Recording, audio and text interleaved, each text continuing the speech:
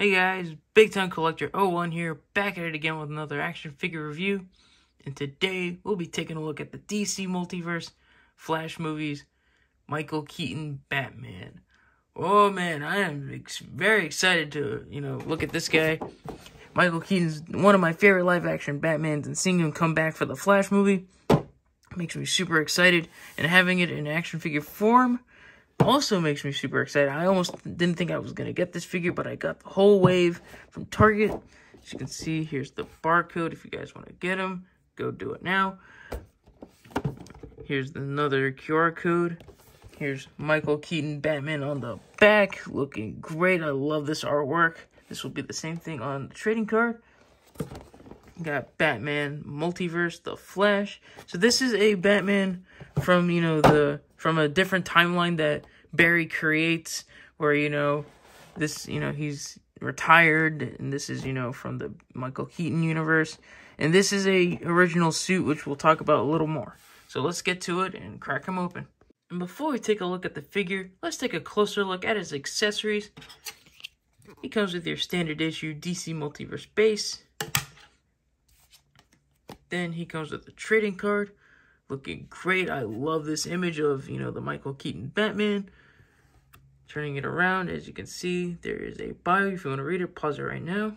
And before we take a look at his actual accessories, I just wanted to show off my trading card binder. I wanted to show off that my Batman Hall of Armor doesn't, is extended to the trading cards. As you can see, I have a page with the, Batmans over here. And I do have one with the action figure photography as well. And I'm just going to keep making more of these Batman ones. So I'll show more off when it grows. Out of the package, he comes with 2 gripping hands. And those are to hold his 2 accessories. We have a batarang and a grapple gun. And these are definitely 89 inspired, which is really cool. That is awesome. And he also comes with a pair of fists, which is really cool. He has the most accessories in the wave. And now let's take a closer look at the Michael Keaton Batman. And just to start off, this isn't the 89 suit or the, Batman Return suit. This is an all-new original suit for the movie. But, it definitely is a Michael Keaton bat suit. You can definitely see, and we'll, take a closer look at it.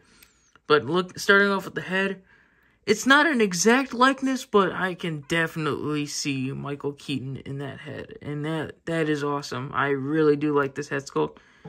Looks really cool. This is just so awesome to have. Turning him around, you can see he has the cloth goods cape like the Ben Affleck one, but this one is much bigger. As you can see, it spreads out a lot more. That is awesome. That is so freaking cool. Look at that. It would have been cool if it had a bendy wire in it. I mean, it's probably not that hard to, mod one in here. But that is awesome. The cape spread is super cool. And he has a cloth goods cape so he can fit into the Batmobile and into the Batwing. Moving on to the torso, we have the chest emblem. A little bit of a little paint mess up right there, but it's not that bad. Looks good. I love this suit. This is probably one of my favorite, live action suits. It looks really cool.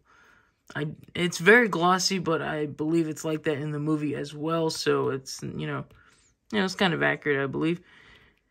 Again, this is just a really cool looking suit. It's mostly black, and it's awesome. I'm very happy to have this. Looking at the back, it's not much. You get some pouches.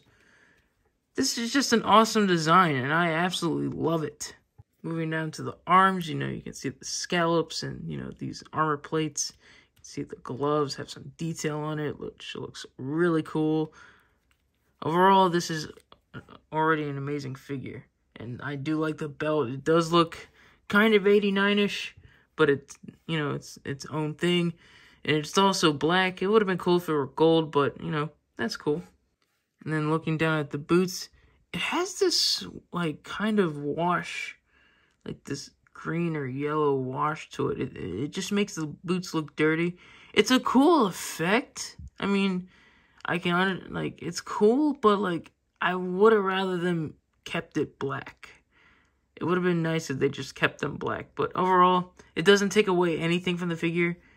Because, this figure just looks awesome. I love it. It looks so cool. Now let's take a closer look at his articulation. Starting off with the head, he can actually move his head now. If you guys get that joke, please, please leave a comment down below if you guys get that joke. But yeah, his neck can actually move now. He can move his neck.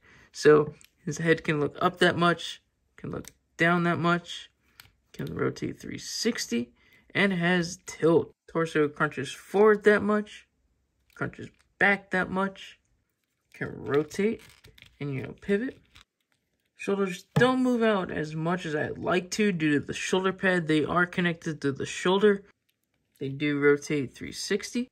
He has a bicep swivel, double jointed elbows, and Mcfarlane wrist balls that rotate and hinge. He gets a pretty good spread. His legs can kick out that much. They can kick back some. Double jointed knees and ankles that move down. They move up. They do rotate and pivot. And he has toe articulation. Measuring out the Michael Keaton Batman, he comes to around 7.5 inches tall. And here he is next to two other live-action Batmans. We have Ben Affleck and Robert Pattinson. And here he is next to some other movie figures. We have the Joker from The Dark Knight and Superman from, Justice League. And I'd like to see more, like, old school, like, live-action figures.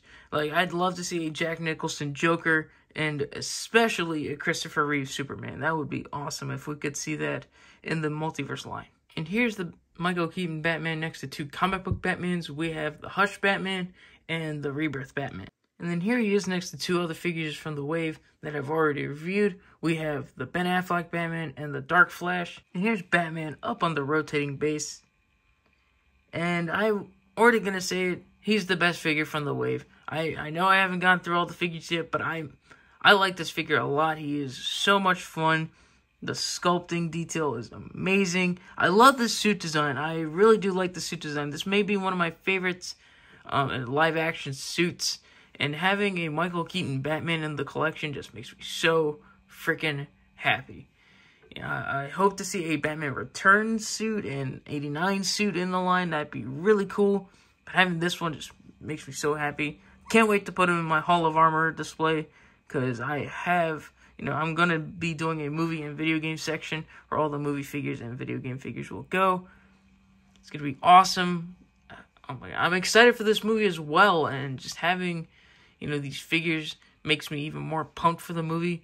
I love the Flash and I love Batman, and having this Batman and not the Michael Keaton, Ben Affleck Batman from this wave just makes me happy. Like I said, I like having Batman figures, not just because of the Hall of Armor, but because he's my favorite DC character. I hope you guys enjoyed this review, because I really enjoyed this figure, and I'll catch you guys in the next one. See ya.